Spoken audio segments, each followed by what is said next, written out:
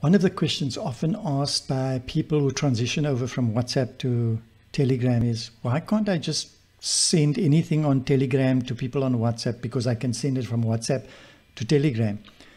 The main reason for that is that the platforms are totally different. WhatsApp was designed as a SMS replacement tool. So everything that was sent to people's devices with WhatsApp was compressed and put onto the device. So if somebody sends you messages, photos or anything, you can go on your device and you'll see the photo and the video and everything resides on your device. It doesn't reside anywhere else. That's why everything has to be compressed, and you can't send big size files, videos or anything on WhatsApp. That is not the case with Telegram. Telegram is a much more modern platform where you are able to send files of massive size, like a 2 GB file. You are able to save files. You can store files in the cloud, unlimited space. You can do video calls with people, up to 1,000+ people. There's very little limitations that happen on the Telegram platform.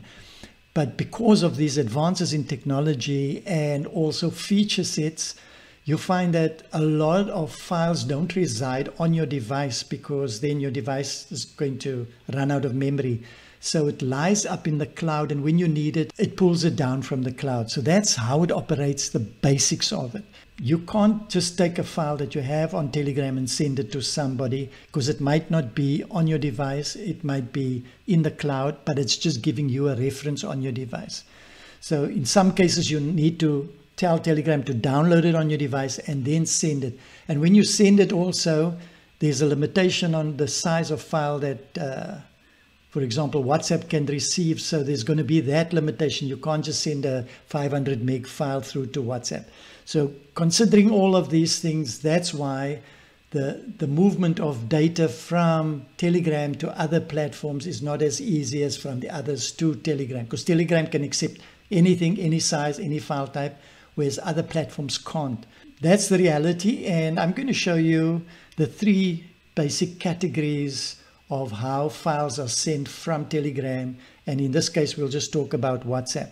How we send, if we can put it into 3 categories, how we would send photos. So for example, we want to send a photo like this, how we send the photo, the process we go through that. If we want to send a link like this, how we'll send it. And the other thing is all the other stuff I put into a basket. Could be a PDF. We'll call it documents. It could be a PDF. It could be any file type. It could be media, which is video, audio.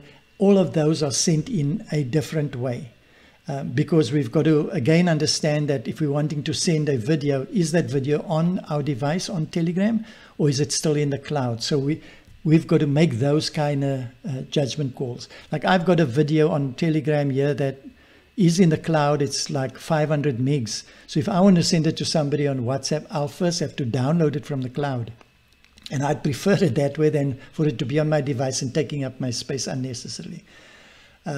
So if we look at it in those 3 pockets, and I want you to think of it in that way. Think of it, it's either a photo you're sending, or a link you're sending, or if everything else falls into the 3rd category. So let me show you how we do that. Start off with a link. We are not going to use the usual forward button and all that, because that's going to become confusing. So if I tap next to this link image, it's a YouTube link. You've got things like copy link, and forward. Those are specific functions. Forward would be to forward to anybody on Telegram. But that's where it ends. It can do anything it can send to people on Telegram, but we're talking about sending it to WhatsApp now. When you copy a link, it's not copying the YouTube link there. It's copying the Telegram link where the YouTube thing resides. That's why I'm avoiding that. If you just say copy, it's checking for any text in there, and it's going to copy that text. So for practical purposes, how do we send a link from Telegram to WhatsApp? You long press on the actual URL, the link there. If you long press on it, it's going to pop up with a dialog at the bottom, and there we're going to select copy. What it's doing is copying that link into memory, into the clipboard. And now we can go to WhatsApp or any other program, go there and long press in the messaging area, and then you probably will have a, like if I long press here now, just to show you, if I long press, it's going to come up with a paste button. And then you press paste and it will paste that URL, that YouTube link, and then you can send it off in that way. Okay, so link, long press, copy it into the memory, go to wherever you want to, long press, paste, and then send. Okay, how do we work with the photo now? If somebody, you want to share a photo like this with somebody, okay, how you know it's a photo and not just considered as that third category of documents? If it was a document in any way, you would see 3 dots. Like if you look at this one here, you see there's 3 dots. That means it's a document. If we look at this here, it is a photo. There's no dots over there, and we're seeing the picture itself. So how do we send this?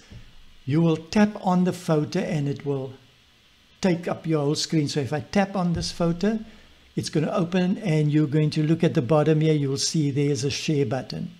And then you go through the normal process of clicking that, selecting where you want to send it, whether you want to send it to WhatsApp or Telegram or to your Google Drive or anything. You can flip through the different options that you have on your phone, which will be unique to you. But then you select it, select who you're sending it to, and click send. And that's it. Okay, so photo, tap on it, maximize, click the share button. And now we come to the others, all the others, PDF, exe file, any file, video, audio, everything. Now, there's just one thing to consider. In this case here, you're seeing a little thumbnail of this image here. But if this image was still in the cloud and you had the 3 dots and this is still in the cloud, you'd see an arrow showing a download. So there'll be an arrow here that you click the arrow, then it downloads it from the cloud here. That's with this particular document. If that arrow is not there yet, then when you click these 3 buttons, you won't have the share option on it. You can do all the other stuff, but there won't be a share option. And I'll try and find one where we can see that. So we want to now share this document, or this whole category of documents, whether it's a, any type of file I've explained already. We will click on the 3 dots and we will see a share button over there. It also gives you the option to download it onto your device, but if you share it here, it will take it and it will send it to WhatsApp. So whenever you see a share button, it gives you the same features to do everything. Okay, let's go back on that one. I'm going to try and find another document, which is a media file, but it's still up in the cloud. So if I scroll here, I'm just going to go, okay. Oh, here we have it. So here is a video. In a case like this, you can see there's an arrow saying that it hasn't been downloaded from the cloud, and it's telling you what the size is. If we go there now, we see 3 dots, which means it's a document. Okay, so this falls into that third category of documents. But if I click now, you're not going to see the share button here because it's still up in the cloud. I first have to download it.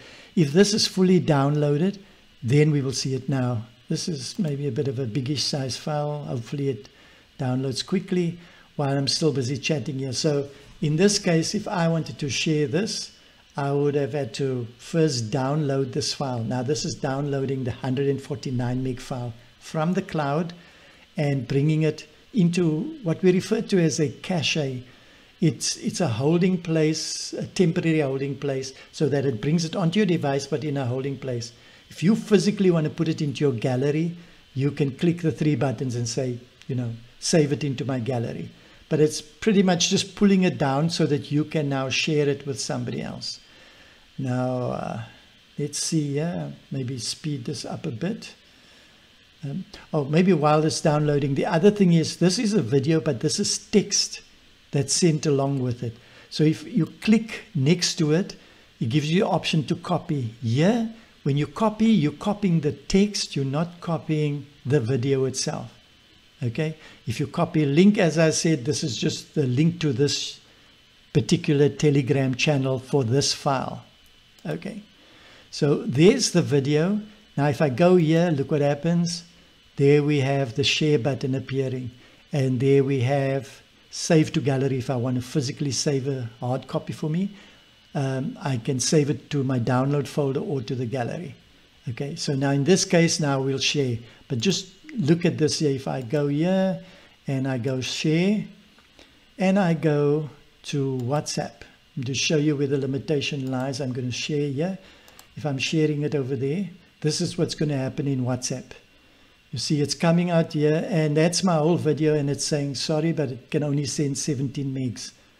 So now I have to decide what part of the 17 megs I want to send. So that's where your limitation is going to come. It has downloaded it from the cloud, and you are now allowed to share it with WhatsApp, but when you put it into the WhatsApp ecosystem, it's going to only take 17 megs of that 140.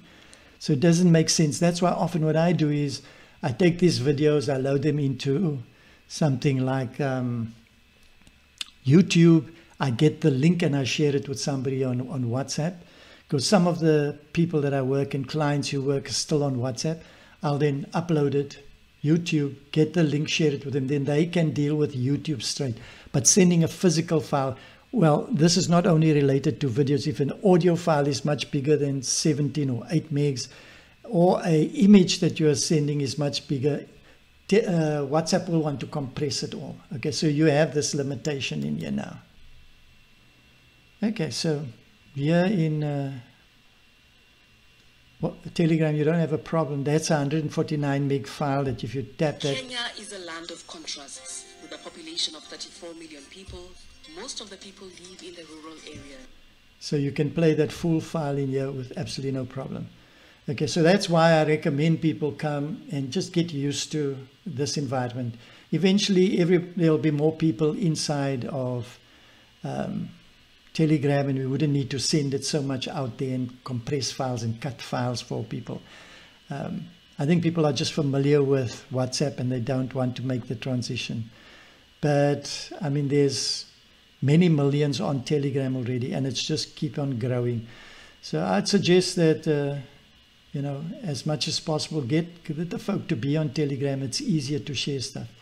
Okay, so hopefully that covers it. The scenario is when you're sending a link, long press, copy, and then go and paste it. When you're sending a photo, tap the photo, open it big, then do the share button. If you're sending any other media, you tap the 3 buttons. If there's no share button there, then you've got to first download it onto your device, and then the share button appears, and then you share it as per usual. Great stuff. So have a fantastic day and be blessed. Shalom.